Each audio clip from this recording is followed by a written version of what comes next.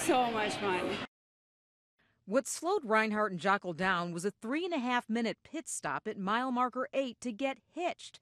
A Chicago Marathon first. The couple got married during the marathon. Years ago, the two met while training for a marathon.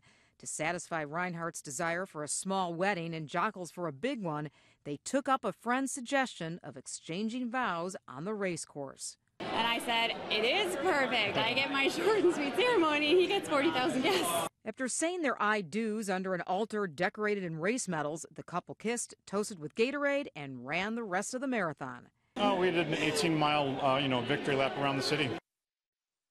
As always, the Chicago Marathon is full of personal stories, with 45,000 people making their way through 29 Chicago neighborhoods. Sarah Brown was one of many first-time runners. She kept going with her dad, a marathon veteran, running by her side.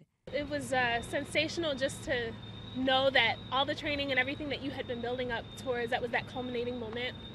Painful, but exciting at the same time, so it's just an awesome moment. Life is too short to do nothing, and after I did the first one, I was so proud of myself. I was like, you know what, let's keep it going.